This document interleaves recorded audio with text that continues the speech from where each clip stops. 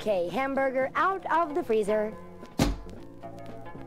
Ouch! Hey, you aren't gonna leave me out on the counter to defrost, are you? Bacteria thrive at room temperature. Well, At least put me in a closed double paper bag, or in a watertight wrapper in cold water.